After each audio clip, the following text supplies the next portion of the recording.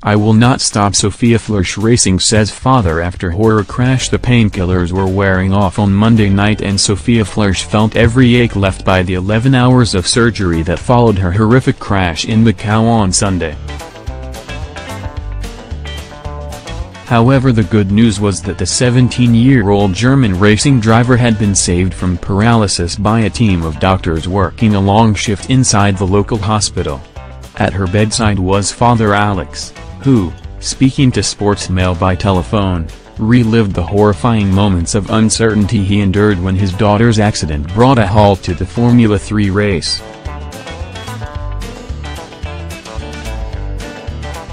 Four laps into the Macau Grand Prix, Florsch hit the back of rival Jandaruvala's car. That launched Florsch over the inside curb into the car of Savoy.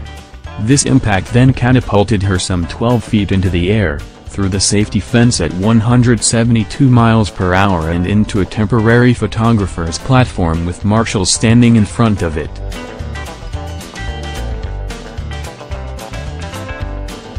Florsch's team boss Fritz Venemersfort of Venemersfort Racing said she must have had an angel on her shoulder to have survived the impact, as a gasping crowd feared the worst. Her father was among the anxious spectators. "Those 30 or 40 minutes after the crash were the hardest minutes of my life," he said. "Trying to find her was very difficult. I did not know what was going on. All sorts of concerns come into your mind at a time like that." By the time he found his daughter, who was removed from her car, she was being treated by doctors.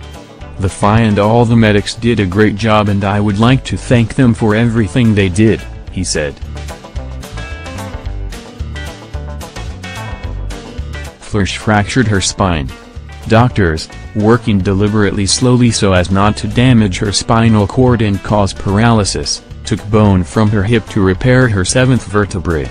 They later confirmed that her vital signs were stable and all her limbs working. "The surgery went well," confirmed her father, who is sending progress reports home to the rest of the family in Munich.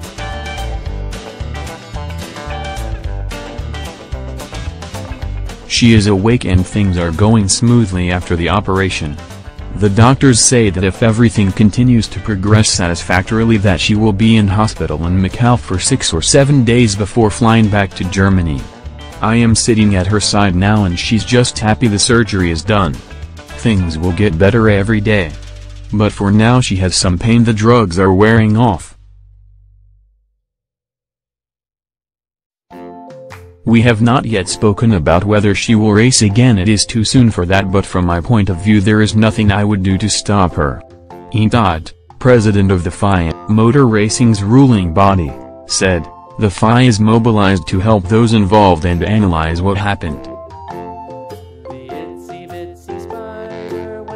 We will monitor the situation and make the necessary conclusions." It is the second major accident in 2 years at the city-state track on which F1 greats such as Lewis Hamilton and Michael Schumacher have raced. British rider Daniel Heggarty died there 12 months ago in the feature motorcycle race. Sunday's Grand Prix was stopped for an hour before being won by 19-year-old Brit Dan Ticktum, a Red Bull Junior driver.